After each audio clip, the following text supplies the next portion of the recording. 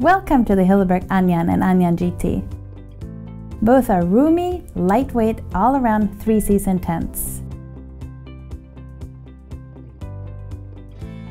The Anjan has a single standard size vestibule, while the Anjan GT has a single extended one. Both the Anjan and Anjan GT are available in 2- and 3-person versions. Like all Hilleberg tents, both have linked but separable inner and outer tents for simultaneous pitching.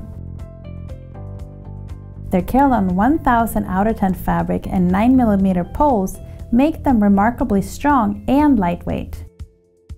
Both the Anjan and Anjan GT have plenty of ventilation built into their designs. A gap between the outer tent and the ground allows constant airflow, and their inner tents are made from a highly breathable and water-repellent fabric.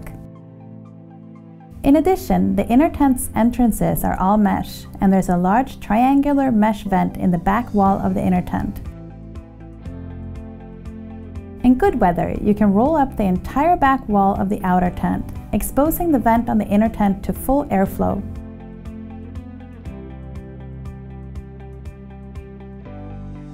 Included with the Anjan is the tent, a tent bag, 2 poles, 1 spare pole section with a repair sleeve, a pole bag, and 12 pegs in a peg bag. Included with the Anjan GT is the tent, a tent bag, 3 poles, 1 spare pole section with a repair sleeve, a pole bag, and 16 pegs in a peg bag. Both tents also come with attached guidelines with line runners. Other accessories available for purchase include pole holders for pitching the inner tent separately, a footprint for the inner tent area, a mesh inner tent, extra pegs, and guidelines. Pitching the Anjan and Anjan GT. The setup for both models is the same, except that the Anjan has 2 poles and the GT has 3. Find a level spot that is free of stones and other sharp objects.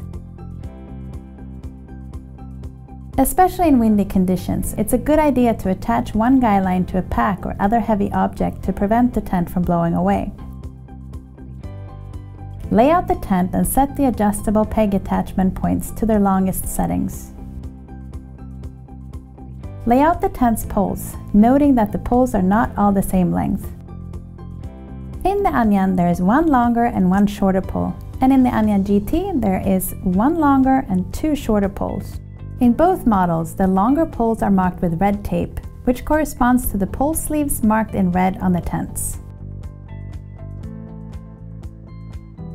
For maximum longevity and durability of your tent poles, it's important that you're careful with them. Make sure that each segment is seated properly and that they don't drift apart while pitching the tent.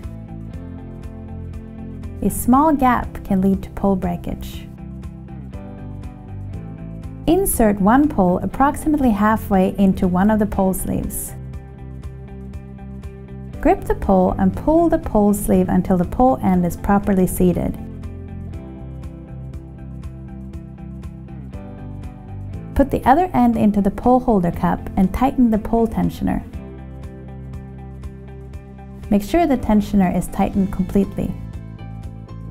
Repeat the process with the other poles, making sure to put the pole marked with red into the pole sleeve that has red webbing at the opening.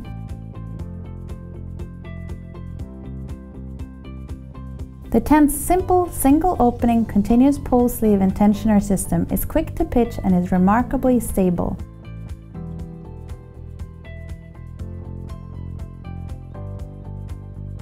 Peg the adjustable peg loops at the back 2 corners of the tent. Press the pegs down into the ground at a 45-degree angle until only the top of the peg remains barely visible. Use a rock to press or pound the pegs in if necessary.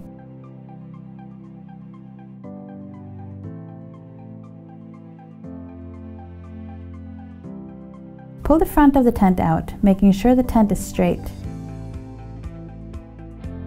We recommend that you aim the front rather than the back end of your tent into the wind. Doing so prevents the back wall of the outer tent from being pushed against the inner tent, which could cause condensation. It also decreases the chances of driving rain getting onto the inner tent. Once the tent is pulled straight, peg the 2 adjustable peg loops at the front of the vestibule.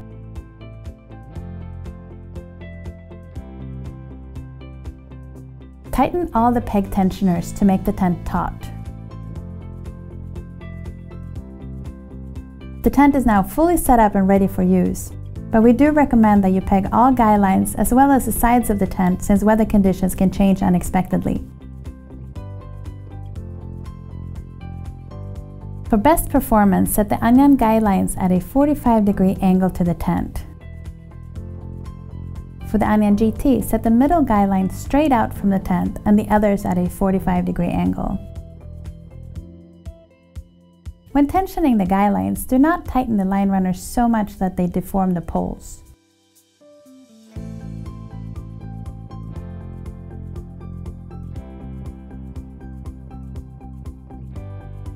Once you've pegged the sides and the guy lines, it's a good idea to double check that the pegs are in the ground completely and that the pole and peg tensioners and the guy lines are correctly adjusted. Setting up the Anjan GT is the same as the Anjan, except that the Anjan GT has 3 poles where the Anjan has only 2. The Anjan GT has 6 guy lines where the Anjan has 4, and the Anjan GT has 3 peg loops on each side where the Anjan has only 2. Using the Anjan and Anjan GT. The red toggle at the base of the Anjan and Anjan GT's vestibule entrance zipper can be inserted into the zipper pole to lock the zipper in windy conditions. At the top of the zipper, the dedicated zipper pocket helps protect the slider from dirt and keeps it in place. The Anjan's vestibule entrance can be rolled away and secured at 3 different points with the elastic loop and toggle system. For basic use, roll the door to the first toggle.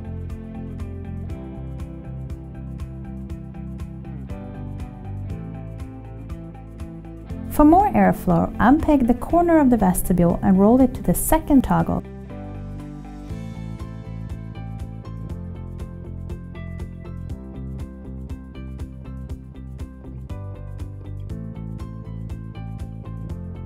For maximum venting and views, unpeg the other vestibule corner and roll the entire vestibule aside and secure it. Note that for these last 2 steps to work, you must have the front guy lines pegged out correctly.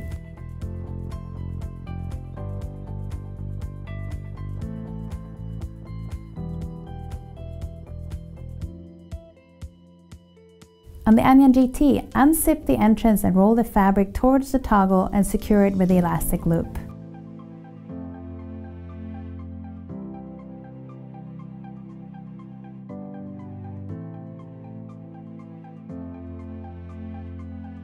On both models, the inner tent door can be rolled to the side and secured with its own elastic loop and toggle system. Both models' inner tents also have 2 pockets and a clothesline.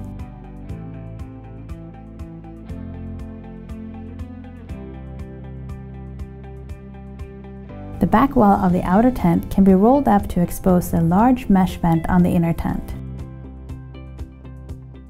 Unpeg the outer tent and disconnect the inner and outer tents at the back corners. Then peg the corners of the inner tent. Roll the fabric of the back wall up and tuck it over the pole sleeve.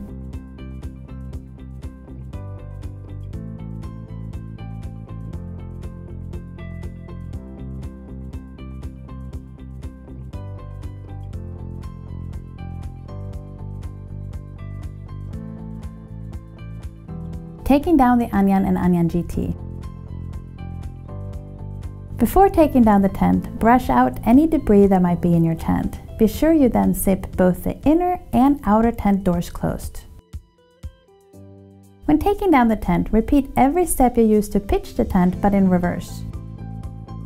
Set the guy lines to their longest lengths before pulling their pegs out.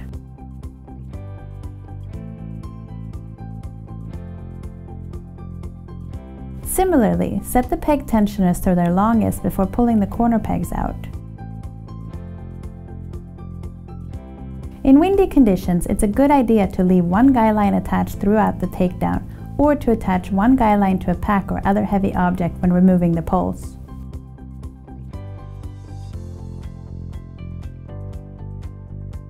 To remove the poles, loosen the pole tensioners, then push one of the poles out from the end of its sleeve while holding on to the pole sleeve itself. Repeat with the remaining poles. Never pull a pole out of the pole sleeve. When folding the poles, check to see if they've been damaged. If so, replace the damaged section with the repair pole section.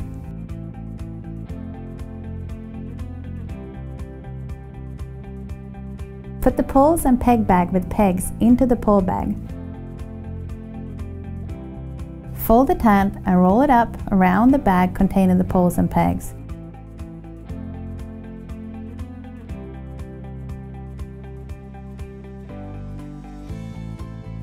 Put the bundle into the tent bag, then stow it in your pack. You can also stuff the tent into its bag.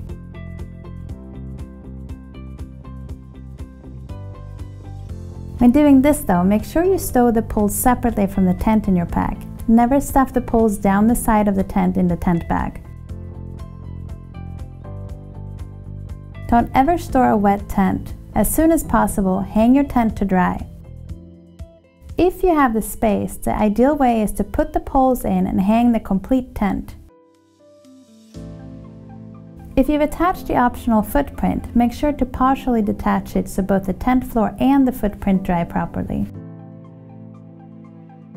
Clean off and dry the pegs and inspect them for damage. Have a wonderful outing and enjoy the wilderness, but leave as small of an imprint as possible. Leave everything the way you would like to find it on your next trip. Visit Hilleberg.com to see our entire product range and to find more videos with practical tips on using your tent. You can also read more about us, including our history, our philosophy, and how we make our tents.